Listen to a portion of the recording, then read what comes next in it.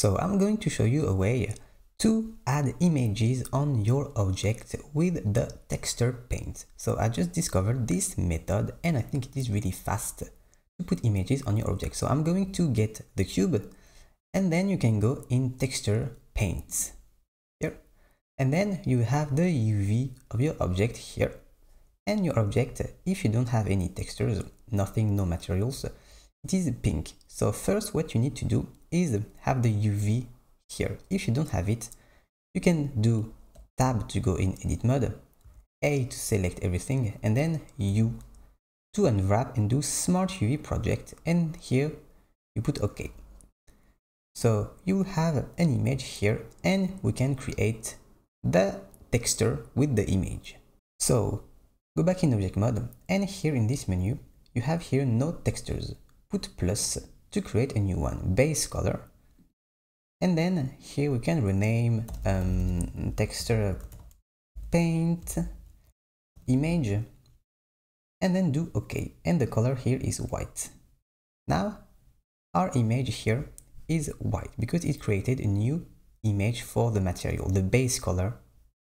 So if we go in shading, we have an image, texture paint image that we created connected to the base color. So now I can go in material preview.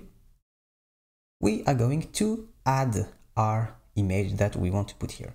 So go in texture, texture properties, new texture, and here type image or movie, and we are going to open our image. So I'm going to put this smiley face image and I want to put it on my cube. So I can go on this view, I want to put it, for example, here.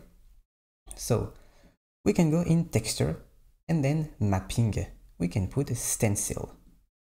And now you see I have my image here and I can right click and drag it on my object. I can do shift right click, put it smaller or bigger. I can do command right click to rotate like this. Right click, I'm going to put it here. And I want my image to be here. So now I can paint on it to print it on my object. So I can go in texture mask and mask mapping. I can put stencil.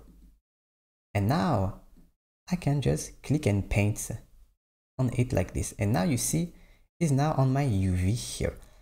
I can go in texture mapping, put back at tile so I don't have the stencil here.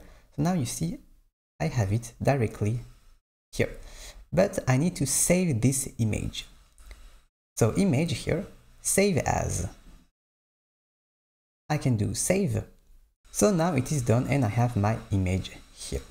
If you want to learn the basics of Blender, I have a free course so you can access it. You have the link in the description and I will see you in another video. Bye.